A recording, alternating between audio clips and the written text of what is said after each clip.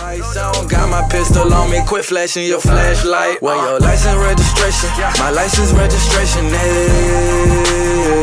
Tryna send me to the fucking immigration, hey.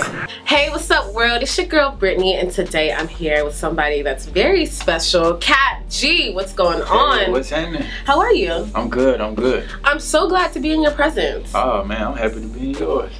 So I've been listening to your music for some time now. Yeah. But everybody, I guess, is really getting a chance to know you because of like the recent events that are going on in American history. And your song La Policia, and you got David Banner and T.I. to remix the track. Yeah, the homies. And you guys were on CNN. Yeah. Y'all was spitting that like intelligent shit about progressive positivity and equality for all black and brown people in America. Yeah. Tell me about when you initially wrote that song, because you wrote that song years ago. Yeah, right? I did. Yeah, I wrote the song about a year or 2 years ago, and it was just basically, I got pulled over by the police, being racially profiled.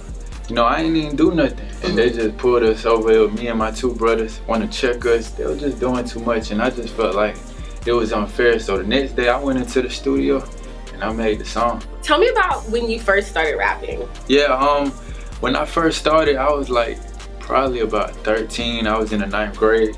And growing up in Atlanta, like, it's a big local scene. Like, everybody rapped there. So it's like, me and my partners, we built up a little studio in the apartment, and we just started rapping from there. Yeah. Kept going, yeah. Tell me about growing up, because you're the son of Mexican immigrants, right? Yeah.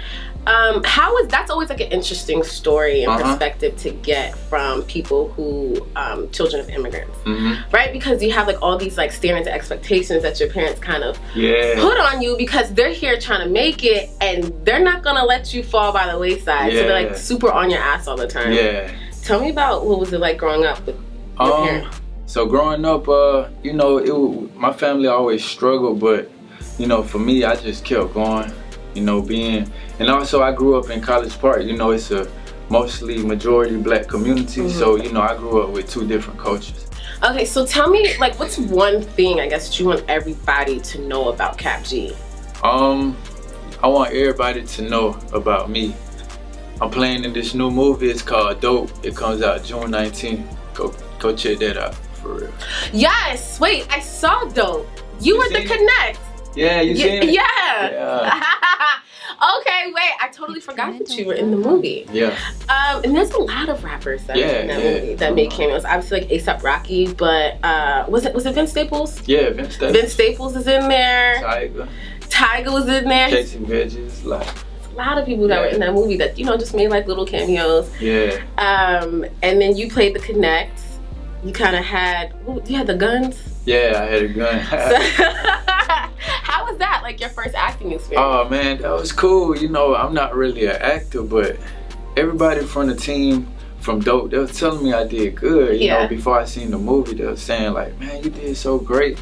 You know, I'm like, all right, I did okay. Yeah. But when I seen the movie, it was like, damn, I did a great job. Like, you know, I can be an actor. So now I'm looking more into acting now. Yeah. You know? But I'm always gonna put rap first. And Pharrell called you the future. Yeah, that's the big bro.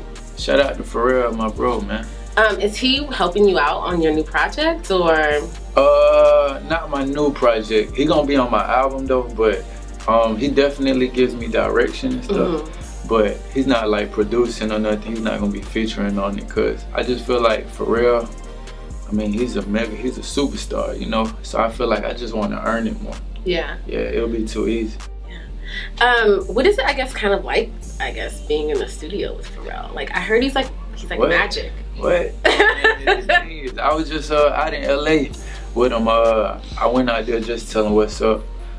Diddy was in there, and yeah, he was just working, man. Like, he'll make the beat, he'll play it, and he'll just start vibing, like like really freestyling in his head, like get the instrument, hey, boom, boom, boom, go in the booth, lay it down, like bro, be working. And the rest of history. I'm talking about, like, I remember we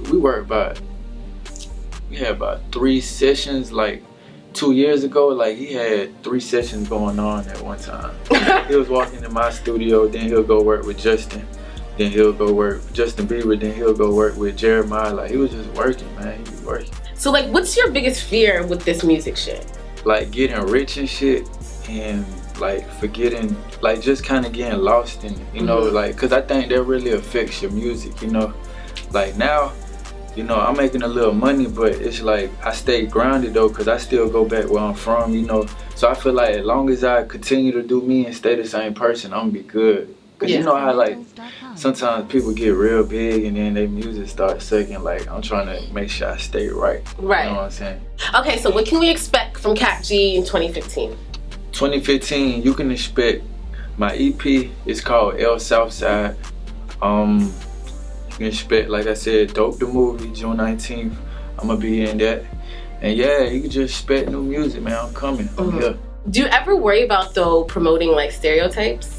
Because your song, like a Mexican, is kind of like, you've heard people say that, and sometimes they don't say it in a positive light. Yeah, see, when I say my things, I'm talking about it in a real way, because I really do. I talk about stereotypes on purpose because I feel like, you know, I could say like people stereotype was like we cut grass, we be deep in the house, you know, but I feel like it's reasons why we do that. You know, it ain't just like to do it, you know, like we try to save money, you know what I'm saying?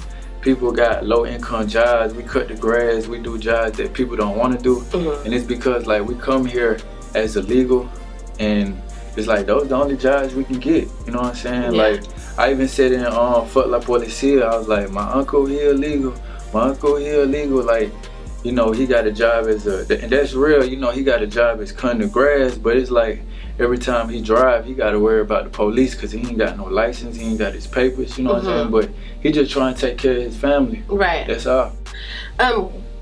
How is that anxiety, I guess, of being an illegal, I don't even like to call it illegal immigrant, I like to say undocumented. An undocumented immigrant. Like, how is that, does that anxiety like affect your family a lot, or has there been situations where people have gotten caught? And man, I feel like honestly, like my family, they probably just, like my mom and dad, they probably just used to it now, because like I remember since I've been little, I can like recalling like my mom or dad, they be on the phone like, oh, so and so he just got deported, so and so, like I hear that all the time. So it's like I'm sure they used to it, you know. And me, that's why I talk about it in my music. Like it needs, you know, I need to relay this message to everybody, so I talk about it. And what's up, everybody? It's your boy Kap-G, and you watching GlobalGrind.com. She is hilarious, but what I will say, Miley is not dumb. Tears to your eyes, and that separates me from a lot of artists. I feel like I